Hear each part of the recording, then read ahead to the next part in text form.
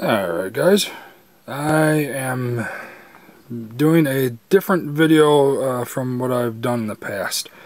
Oh, sorry about the hand. I decided that I'm going to do a book review. I collect several books. I have most of them are all car books. A few of them are wrestling, some autobiographies, but mostly all cars are centered around that. But I decided that I'm going to make a book review video of a series of books that I've greatly enjoyed, and I know there's a cult following for the author. I'm a fan of his myself, and well, let's get to it. This is okay. Well, first and foremost, sorry about the poor lighting, guys. I'm working in minimal light here, so I got hope this shows up better on the computer than it does on my little screen here. I'm doing a review of a series of books called The Last Open Road, written by, here's the copy of the first book, and yes, that is his name on the cover, B.S. Levy. And yes, the BS does stand for what you think it does. His real name is Burt Levy, but he goes by BS, and I think that's funny. But that's the first book he wrote. The Last Open Road. This is a 5th edition printing of this book. I really was hoping to get a first edition copy, and I know they're out there and all I had to do was look for it, but I had already read this book from my public library. I read it actually about 10 years ago. These first two books, along with Montezuma's Ferrari, which was the sequel to The Last Open Road. I first discovered these two books at my public library, and actually it was in 1999, just after this book was written. I believe The Last Open Road was written around 1993. I believe was its first printing, 1994. Somewhere around there was when Levy first wrote that. But they're just the whole series. There's 5 of them so far. There might be a 6th book. I haven't checked yet, but I will. But I read these first. But anyway, I read these first two back when they first came out, when Montezuma's Ferrari was first printed. I actually read Montezuma's Ferrari first, not knowing that this book was at the library as well. So I actually went back and I read this first book after I read the second book because I wanted to know what happened. And but I bought these two. I bought these two books actually used off of Amazon.com earlier this summer when I bought these three. These three are all new, and they're all... The Last Open Road is the only one I have that is not a first edition copy. The rest of these are all first editions. Actually, I don't think I think there's only been one printing so far of The Fabulous Trash Wagon, Tolley's Ghost, and the 200-mile-per-hour Steamroller. As it is, I know there's a second printing of Montezuma's Ferrari because it had just a plain black cover with the Ferrari logo on it. In fact, I believe it's, yeah, there it is right there inside the dust cover of the 200-mile-per-hour Steamroller, book 1. But I very, very much enjoyed these two books, and I had completely forgot about them for several years. And earlier this year, I was thinking about it again, and I decided to pick up these first two books. And I wanted to see, because I didn't know there were, at that, it completely slipped my mind that these two books, I had never bothered to check to see if there was any more written. And as it turns out, this book was written, I believe, in 2001. When was the print date on it? First edition, October 31st, 2002. Okay. And Tolley's Ghost was written in June 2006. And the 200-mile-per-hour Steamroller, I know this was in October 2010 was its first printing, so it just came out last fall. But I had decided that I wanted to read all of the books.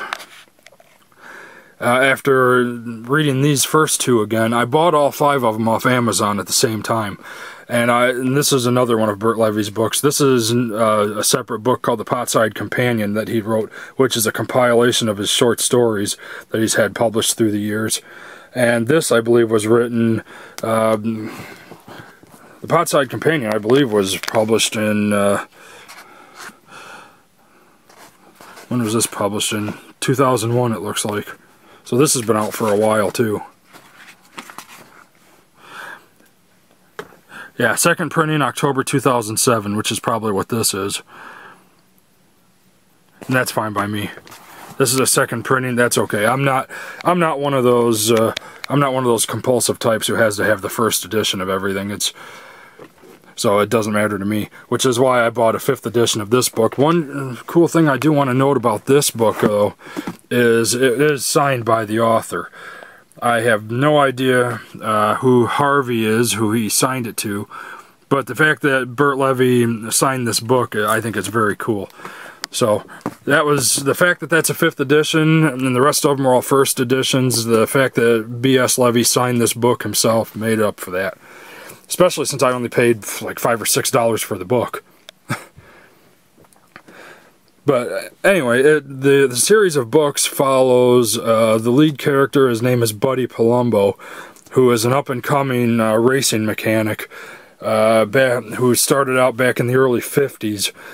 And that's where the title of the book comes from, The Last Open Road, is he started getting into the world of sports car racing just as they were starting to get out of doing the racing on the open roads. And they started doing them on the airport circuits and that kind of thing.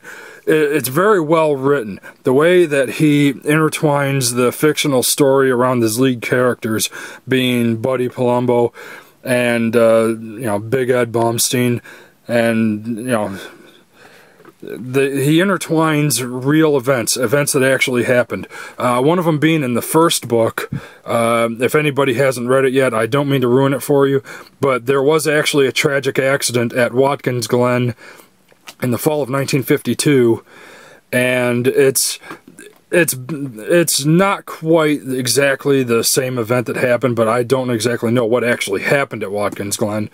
But in the book, one of the supporting characters, who is a British driver, crashes his Allard in town, and a young boy ends up getting killed when his car smashes into the young boy.